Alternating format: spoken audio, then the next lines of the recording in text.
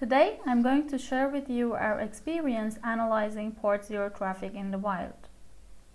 So you might wonder, why port 0? Well, almost 30 years ago, RFC 1340 has reserved port number 0 for both UDP and TCP. However, today in a large European IXP, we see 720 terabytes of traffic using port number 0 in 1 week. This made us curious and we wanted to investigate it further. And this is what we actually did. So we looked at the IXP data containing IPFix flows. We observed a significant number of packets having both source port and destination port equal to 0 in both UDP and TCP.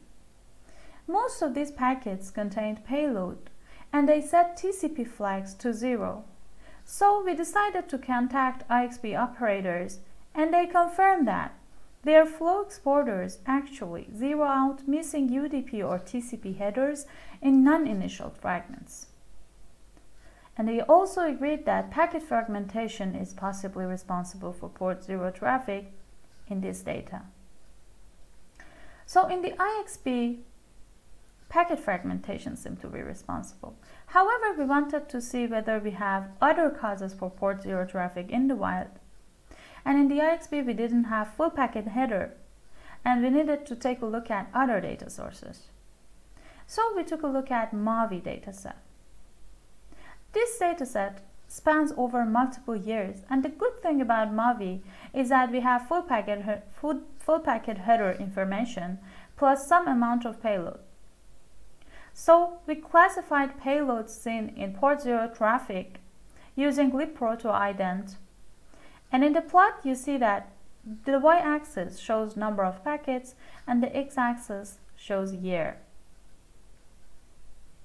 If you take a look at the plot, you see in 2008 we have the BitTorrent as the most prominent application using port 0, while in 2012 we have DNS. In some other year we have also other applications. So applications using port 0 change over time. However, if you take a second look to the plot, you see that the dark blue line, which shows BitTorrent, is actually contributing to multiple years. So BitTorrent is a constant contributor to port 0 traffic in different years in this dataset. Now in this plot, we don't see packets without any payload, while they make up a high fraction of the packets in the port 0 traffic. So we wanted to investigate it further with looking at other packet headers. This is why we took a look into the TCP control flags and TCP streams. We found that a large fraction of the TCP streams are one-way. And among those that were two-way, we categorized TCP streams into 4 important categories, namely scan to close port, scan to open port, no SYN, and not scan. Scan to close port is when the client sends SYN and receives reset ACK, while scan to open port is where the client sends SYN but receives SYN ACK. Then the client sends reset ACK. No SYN is where the client doesn't send any SYN or we don't capture any SYN. And not scan is where we see SYN in the stream, but there are other combinations of flags. We don't see any SYN ACK or reset ACK in these streams. So if you take a look at the plot, you see TCP stream categories by year, showing on the y-axis number of streams and on the x-axis years. In this plot, you see the light blue bars actually are the most prominent ones, and these shows scan to close ports. So a major fraction of two-way streams are scans to closed ports.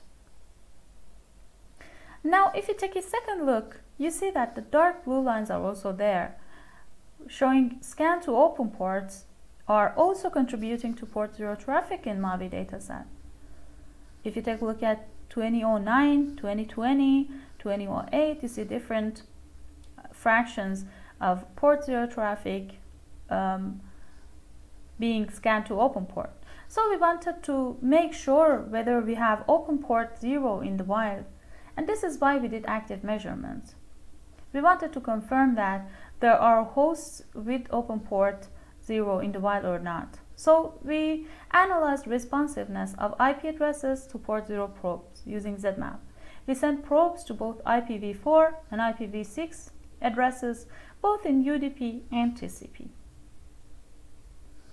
We found no responsive IP address to IPv6 UDP probes, and most of the responses were in TCP compared to UDP. Now take a look at this plot. This plot shows the distribution of number of ASs containing responsive IP addresses to port 0 probes. On the y-axis, you see the ECDF, and on the x-axis, you see number of ASs.